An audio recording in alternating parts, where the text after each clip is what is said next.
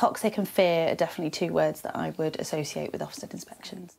And the toll they take is being likened to a mental health crisis for teachers. It used to make me feel like physically sick. I was absolutely petrified.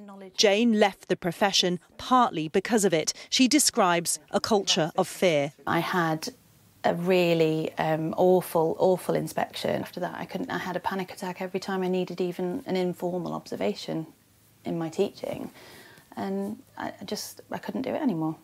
A rising number are speaking out.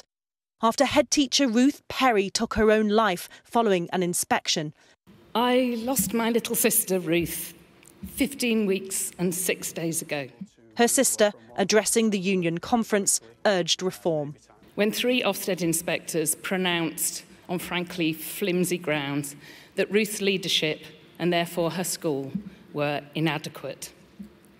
The injustice of that one-word judgment destroyed Ruth's career, her world and her sense of self.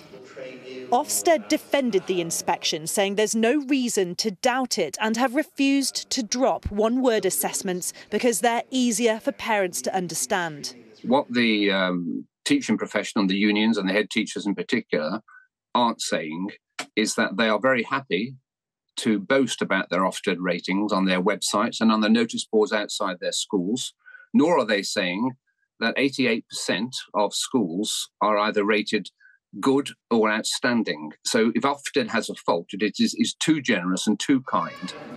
Parents at this 4th birthday party have just chosen primary schools for September, relying on Ofsted reports.